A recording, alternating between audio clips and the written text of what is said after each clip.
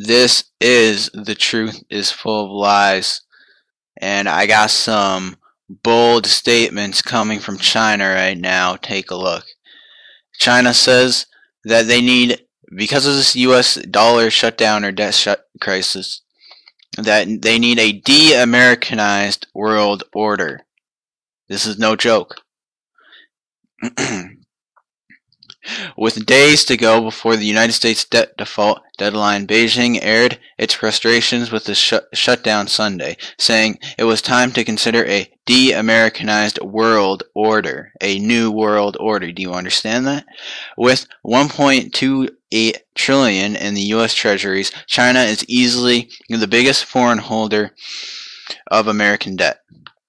China has funneled billions of dollars into private American investments to tune of an estimated $54 billion in 2012 alone. Now I want to stop right there, because many of you do not understand this. China is buying up land in our country. They're buying up corporations in our country. And take a look at this. Idaho is basically owned by China, and so are other states. Take a look.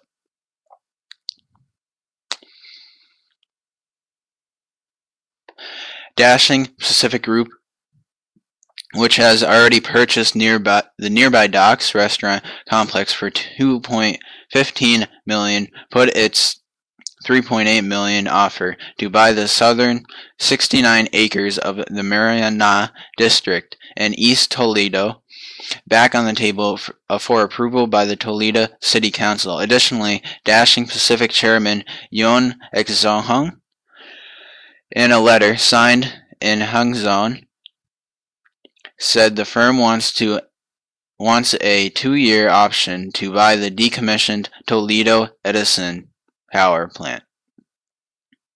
Even more disturbing is what's happening in Texas recently. The Chinese have been gobbling up our oil and gas fields. The following is a quote from one local Texas news source about one of these deals.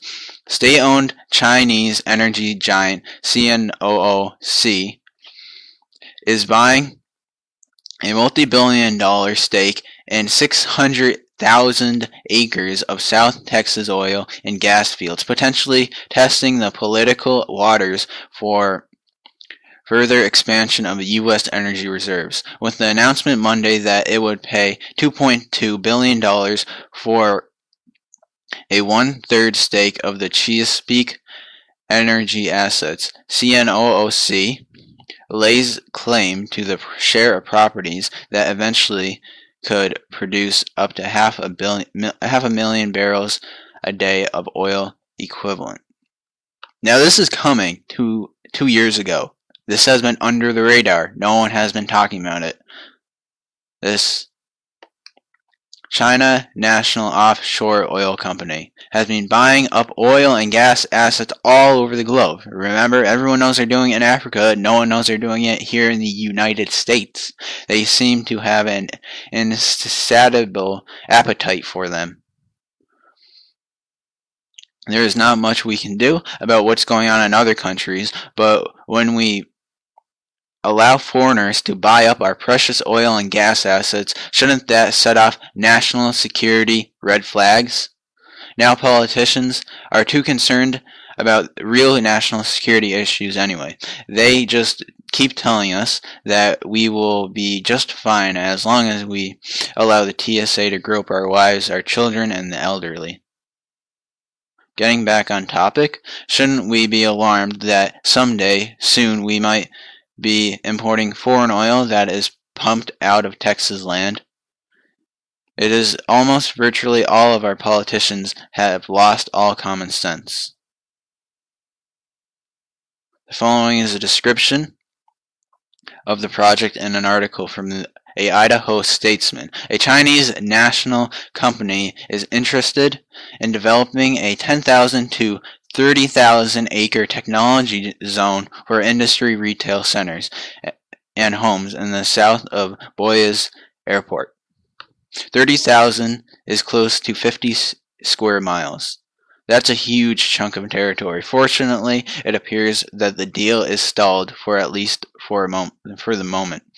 But that could change at any time, especially considering the fact that the governor of Idaho is pushing for Chinese investment. The following is a quote from Boy's lobbyist Pat Sullivan. One thing these Chinese see is that we have a governor here who has a great open door policy. One thing you people should I'm going to stop here. One thing you people should understand is that the Chinese government owns or regulates every business in some way, shape, or form. That's what you should understand. So all these companies that are buying up land, that's the Chinese government buying up land, and that's the New World Order buying up land. Do you understand this?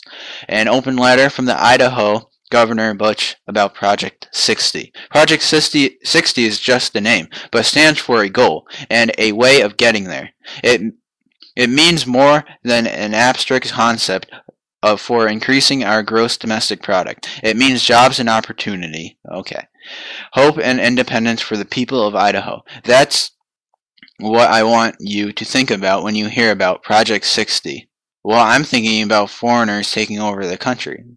This is an initiative in which we all need to be involved to build Idaho's economy together in ways that strengthen our businesses, people, and communities. No state or local agency, no government, or any kind of successful tackle this goal alone. Project 60 belongs to all of us, and it needs all of us champions in this effort. Today we invite you to be a Project 60 partner.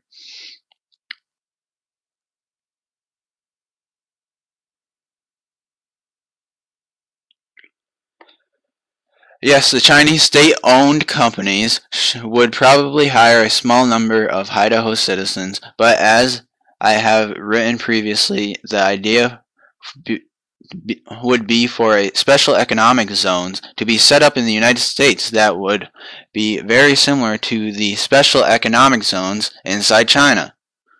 Wikipedia defines special economic zones as a special economic zone is a geographical region that has economic and other laws that are more free market oriented than the country's typical and national laws, nationwide laws that may be suspended in the special economic zone.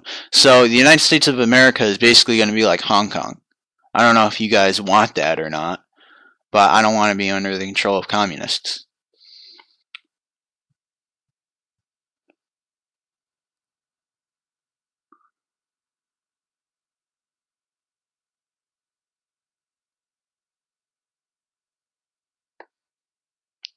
So you guys really need to pay attention to this. Now back to the original topic.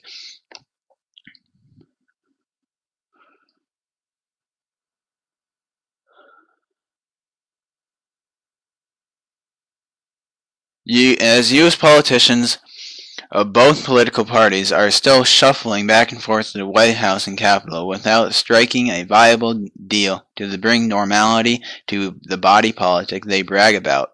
It is perhaps a good time for the befuddled world to start considering building a de-Americanized world, according to the stinging op-ed article by state news agency. This is exactly what's happening when Britain gave up their power to the United States. History repeats itself.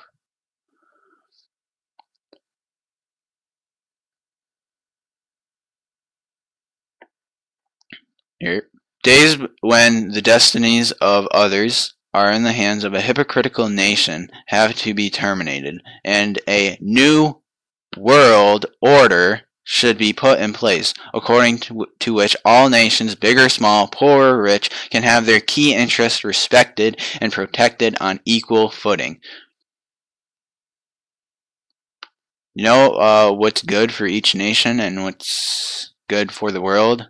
What's good for that nation and what's good for that individual? That's what's good. Vice Finance Minister Zhong Yo noted only that we have to see that the clock is ticking.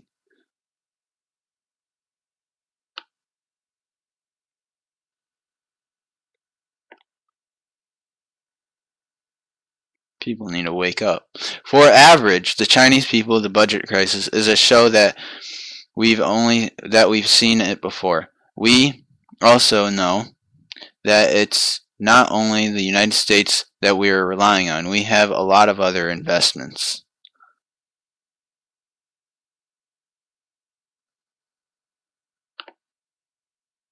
And here's another article. This one's coming out more recently. U.S. debt crisis spurs Chinese calls for de-Americanized world.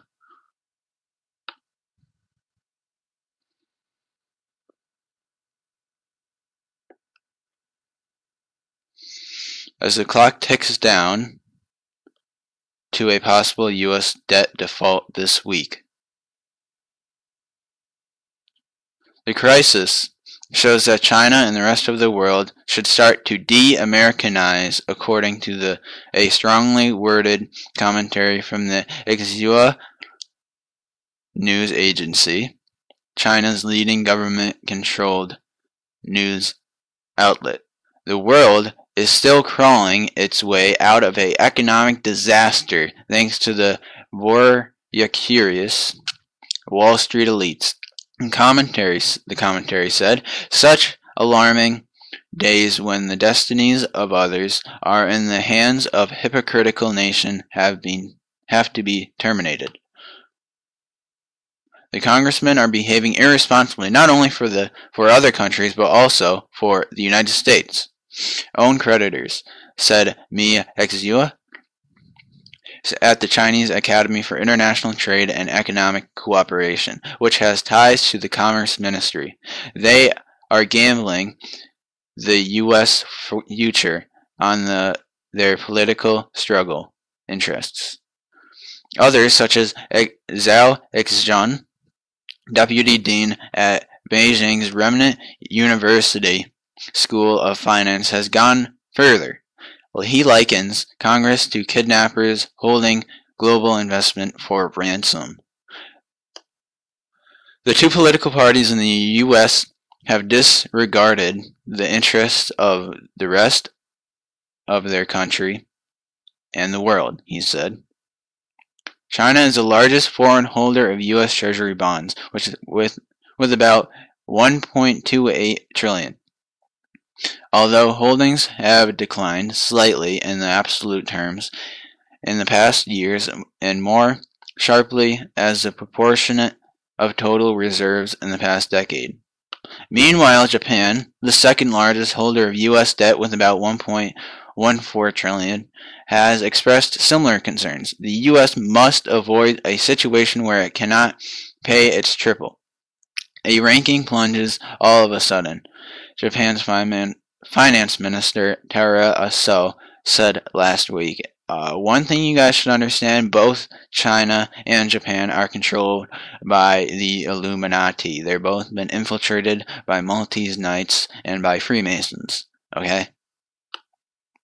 For China, the U.S. default could mean a shock to China's assets, effects on its currency issuing and exchange rate fluctuations, May said. Reaction in China's financial world, however, has stopped well short of panic, with many believing that last-minute negotiations will defuse the crisis. But that doesn't mean there isn't anger, Chinese experts said. Chinese leaders have remained reserved in their official comments. Last week, Vice Finance Minister Zhang Yongya noted that the clock is ticking, and Chinese Premier Li Keqiang said China is paying great attention. But the frustration within China has encouraged further discussion about measures such as diversifying the country's holdings. Sunday's Xinhua opinion piece pushed for establishing a new international reserve currency, a new world currency, to replace the dominant U.S. dollar, so that the international community could permanently stay away from the spillover of intensifying domestic political turmoil in the United States. But the reality, many here acknowledge, is that the United States and China are exorbitantly intertwined. For all the talk of de-Americanization, moving away from the US dollar anytime soon is unlikely. China experts say, well, if we default on our dollar, I don't think it's that unlikely. The manufactured political nature of looming debt crisis, however, has flummoxed many here, who has struggling to understand what appear to them as self-inflicted wounds by U.S. leaders. If the U.S. debt default happens, China and other investors will face great risks in their dollar-dominated assets, Zhao said, but I think it will hurt the U.S. itself most. A debt default will only cause a sharp fall in U.S. credibility. So therefore, they're trying to create a world order. Well, they're scaring us, one, saying the whole world economy is going to collapse, and they're saying that we need to create a world order and a world currency so this does not happen. Now, I'm not going to pretend I know what's going on here because I have no idea what's going on here. But these are some bold statements coming out from China saying that we need a new world order. Okay? Get to know this. China owns our country. China has been building up assets in our country, have been buying up land, as I showed you here. And there's UN troops all over the country right now. Keep your eyes open. I have no idea what is going on with China right now, but keep your eyes open.